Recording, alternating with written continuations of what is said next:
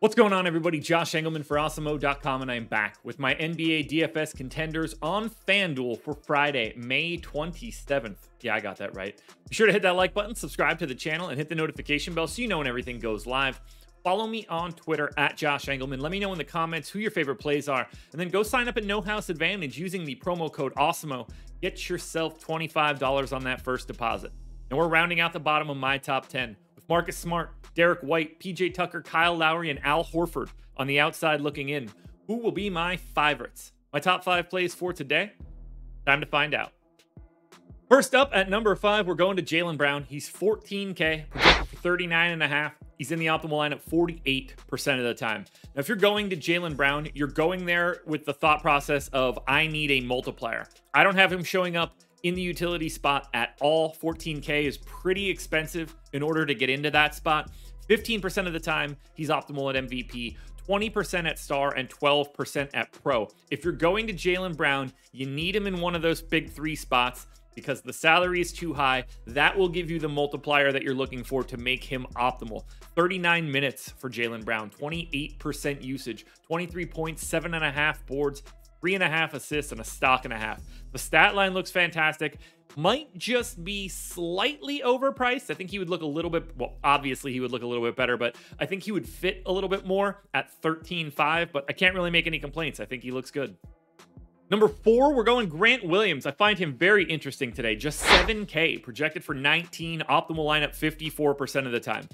The Celtics are down to an 8-man rotation. Grant Williams is certainly a firm part of that. He played reduced minutes in Game 5. I think that he can clearly rebound a bit from that perspective. But at 7K, you really don't need a ton. I gave Grant Williams 30 minutes. I think he could play upwards of 36 given their rotation choices. They didn't play Peyton Pritchard in the second half of the last game. They could actually make this be a 7-man rotation if they really needed to. 14% usage for Grant Williams, 9.5 points, 4.5 boards, an assist, a steal, a block. There's only one thing you're doing with Grant Williams. You're putting him in the utility spot. 54% of the time he's there. He's never showing up an MVP, star, or pro at this current projection. Now, that's not to say that it could never happen, but if you're going to Grant Williams, he is a value play that you're going to, and you're only putting him in at utility.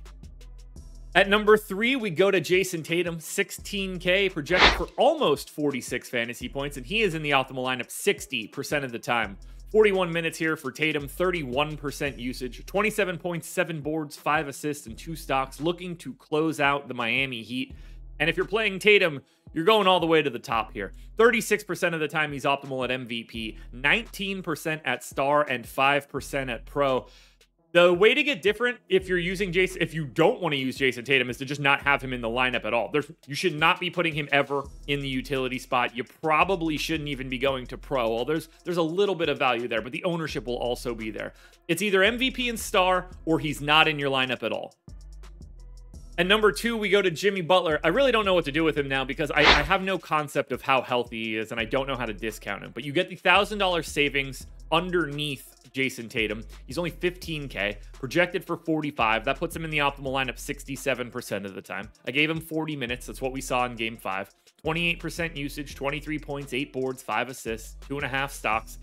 And pretty much everything I said about Tatum is the same for Butler. 36% at MVP, 22 at star, 9 at pro. You can get away with him a little bit more at pro because he's cheaper, but you're not going to Jimmy Butler at the utility spot. And if you are trying to be different, Jimmy Butler out of your lineup completely is the way to do that. Otherwise, he needs to be in one of the multiplier spots. Now, before we get to the number 1 contender that I'm sure everybody's going to groan at, be sure to hit that like button, subscribe to the channel, and hit the notification bell so you know when everything goes live. Follow me on Twitter at Josh Engleman. Let me know in the comments who your favorite plays are. And sign up at No House Advantage using the promo code Awesemo. $12,500 Bam Adebayo is in at number 1 for me. He's projected for 38.5, and he's in the optimal lineup 72% of the time. He had 18 and 10 last time out. They cut Dwayne Dedmon from the rotation, which means we should expect more minutes out of Bam Adebayo. We're not going to be going to any other centers. It's going to be PJ Tucker backing him up there. And look, again, he doubled the last time out.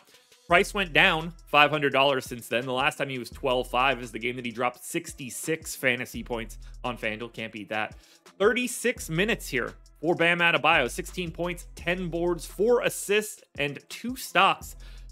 You're going to a multiplier spot. It's hard to justify him at utility, only 2% there, but 8% at MVP, 22 at star, and 41 at pro.